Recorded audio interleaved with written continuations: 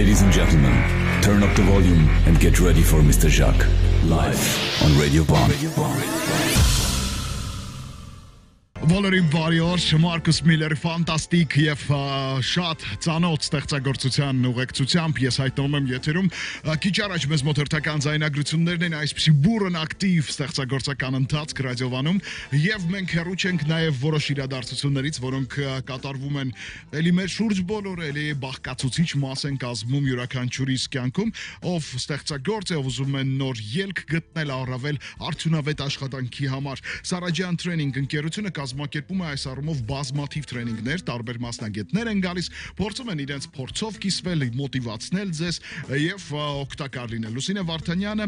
համահիմնադիրներից եւ ղեկավարներից մեկն է եւ այսօր ստուդիայում է։ Բարև ձեզ, բարի գալուստ։ Բարև ձեզ, շնորհակալություն ընդունելության համար։ Ամեն ինչ ճիշտ էր, համահիմնադիրներից, ղեկավարներից եւ այլն եւ այլն։ Լուսինե ջան, մենք սկսելու ենք մեր թեման մի բանից, որը անհանգստացրել էր եւ ինձ եւ բազմաթիվ մարդկանց։ Ինձ թվում է դուք հետո մի քիչ այրվեցիկ կրակներում, դժոխքի կրակներում, նկատի ունեմ այն, որ հերթական նախաձեռնության գովազդային արշավը ինչ-որ տարօրինակ տարբերակով էիք նախընտրել, հիմա կբացատրեք մանրամասները, թե անհրաժեշտություն լինի կասեք ինչ էր տեղի ունեցել, կես գիշերն անց ես SMS ստացա, չէ, զանգ ստացա մի գեղեցիկ կնոջ ձայնով, խոսք ասաց, որ դու քնում ես, իսկ ես քո փոխարեն աշխատում եմ, ինձ թվաց շփոթվել են, SMS ուղարկեցի, դուք սխալվել եք, հաջորդ օրը այսօր պատասխանատու օր է մեզ համար եւ այլն ու նորից այդ կնոջ ձայնը իմ կողքին իմ սեփական կինն էր, հասկանում եք ինչ պրոբլեմատիկ իրավիճակ էր, ստեղծում էստեղ ընտանեկան հարցեր եւ այլն, հետո պարզվեց, որ դա տեղի ունեցել շատ-շատերի հետ հասցեական, այսինքն այն մարդկանց, ովքեր կարող էին հետաքրքրվել։ Ինչ էր դա եւ արդյոք արդարացված էր այս տարբերակը գովազդի։ Արդարացված կարող եմ ասել երևի թե հետ դեռևս ընթացք ունենք, որ երբ կհասկանանք այն արդարացված էր թե չէ, բնականաբար ու ժամին ահազանգը կամ զանգը բնականաբար պետք է որոշակի նեգատիվ առաջացներ մարդկանց մոտ, հա, որը մի քիչ անհանգստացներ, բայց մենք իրականում չէինք հեռախոսահամարը մտածված չէինք փակել, հա, որպեսզի բոլորը գտնեն, տեսնեն, որտեղ շատերի մոտ մեզ գրանցված է այդ հեռախոսահամարը որպես մեր կազմակերպության համար։ Եվ հիմնականում մեր հաճախորդների մեծ մասը ով տեսել է, որ դա մեզնից է այդ հեռախոսազանգը, հասկացել էին, որ սա ինչ որ մի շարունակություն պետք է ունենա եւ վախենալու ոչինչ չկա, այսինքն ոչ մի սպառնալիք չկա, ոչ մի ինչ որ անհանգստանալու ոչինչ չկա։ Սակայն մարդիկ կային ում մոտ, որ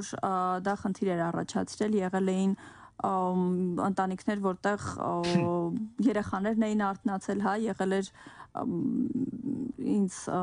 մի քանի դեպք պատմեցին, որ ինչ որ ընտանեկան մի անհաշտության հա դեպքեր էին եղել,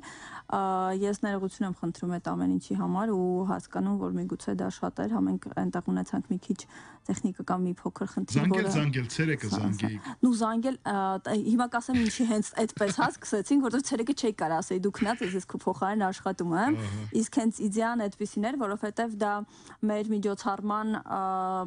ժամանակ, որը լինելու է նոյեմբերի 11-ին թրեյնինգ է ներկայացման ֆորմատով, ներկայացման բուն ընթացքը սկսում է այն ժամանակ, երբ գործարարը քնած է եւ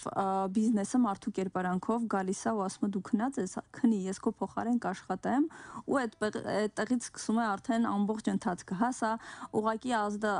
ազդակ էր մեր հաճախորդներին, որ բիզնեսը երբեք չի քնում ու բիզնեսը ամեն պահ կարող է խոչընդոտների առաջ կանգնեցնել, բիզնեսը ամեն պահ կարող է ինչ-որ որոշակի բաներ ազդակել, որ քո տեսադաշտից, քո ժամային առումից, հա, քո ամեն ինչից դուրս է եւ դու չես կարող վերահասկել։ Այսինքն բովանդակային այն առումով ամեն ինչ հասկանալի է, պատահական ոչինչ չկար, բայց զուտ իրականացման հետ կապված տեղի են ունեցել որոշակի անհարթություններ կամ ոչ ձեր կողմից ցանկալի տարբերակով ազդեցություններ, ինչի համար ներողություն խնդրեցինք եւ եթե օրինակ ընտանիքներ են եղել, որ կանայք խանդել են, բայց հետո իմացել են, որ դա ընդամենը ծրագրով զանգեր պատկերացրու, հետո ոնց են իրար հետ մերվել, ինչ սեր է եղել, էլի ձեր շնորհիվ է եղել դա։ Մենք անգամ դեպքեր շատ իդեպ ասեմ նեգատիվը այդքան, այսինքն միգուցե տես թվում է, որ նեգատիվը շատ մեծ էր, բայց իրականում մենք դրական զանգեր ենք շատ ունեցել, դրական արձագանքներ ենք ունեցել,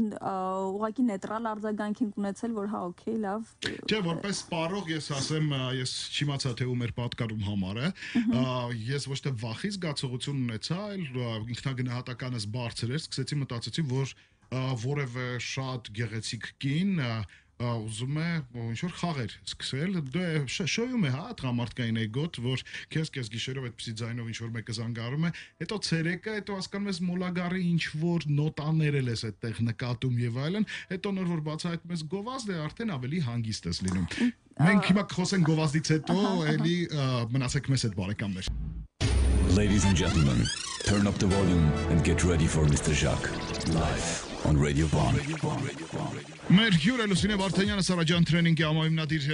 ղեկավարներից մեկը նշում է, որ Եի մանձը եւս ընտրվել էր հատուկ որպես զոհ ճակերտներով, որպեսզի առավել հետաքրքրությամբ եւ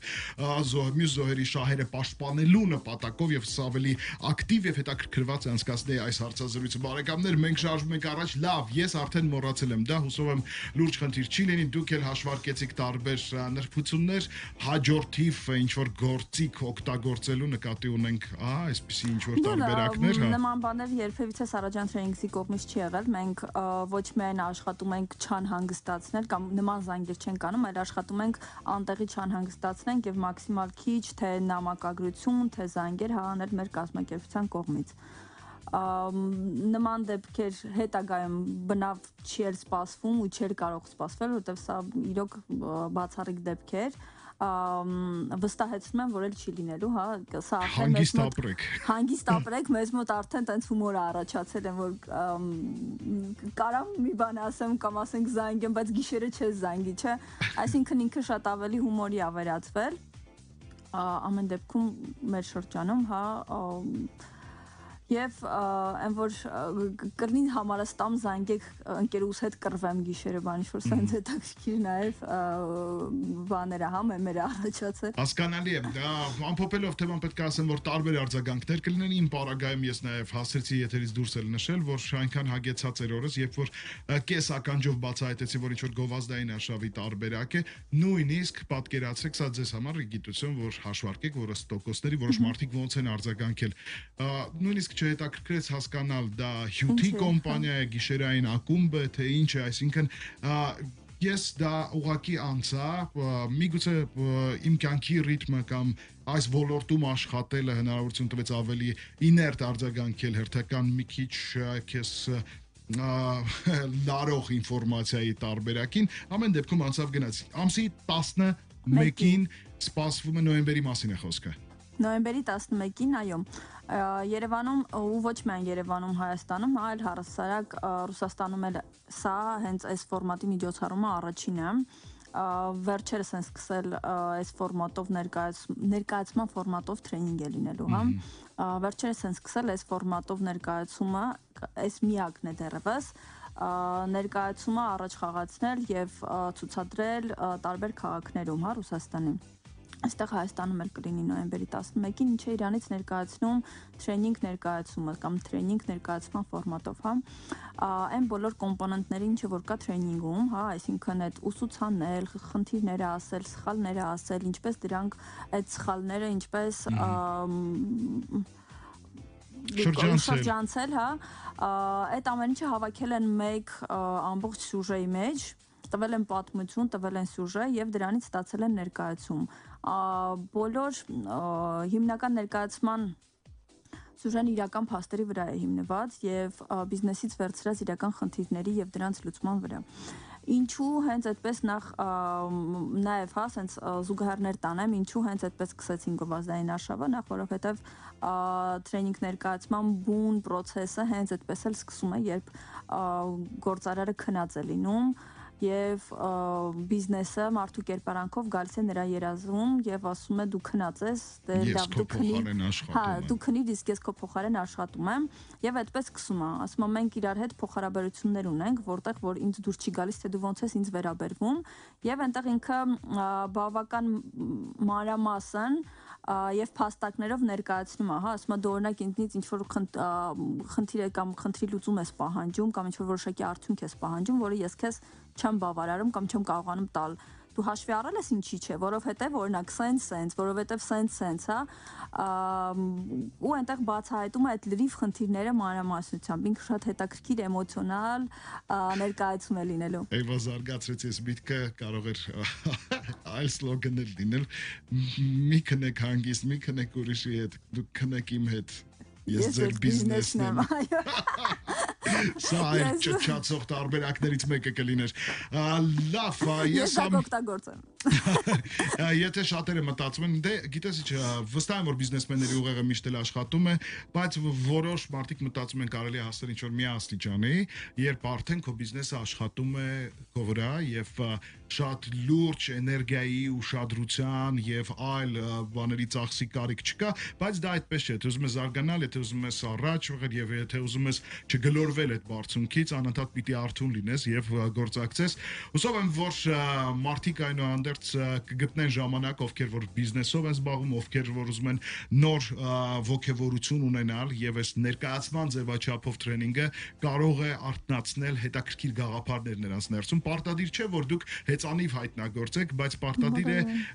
այն, որ այս մթնոլորտում շատ հաճախ ես ենթադրում եմ, որ ամենատարբեր ոլորտի մասնակիցները գտնում են նոր ոգեշնչում, նոր ոգևորություն։ Դուք հնարավորություն եք ստանում ծանոթանալ նաև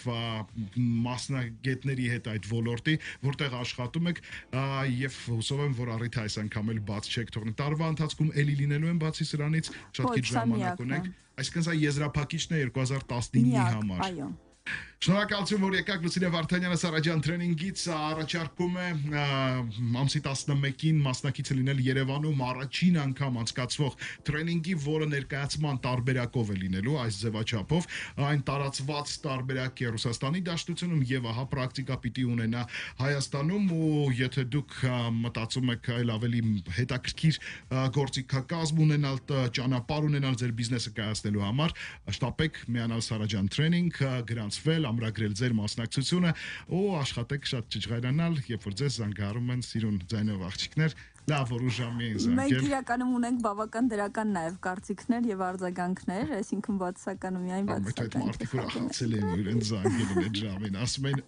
բախտս բացվեց։ Շնորհակալություն բարեկամներ, մենք դեռ կհանդիպենք Կանարեքի ռադիո դուետը քիչ հետո շարունակելու է եթերը։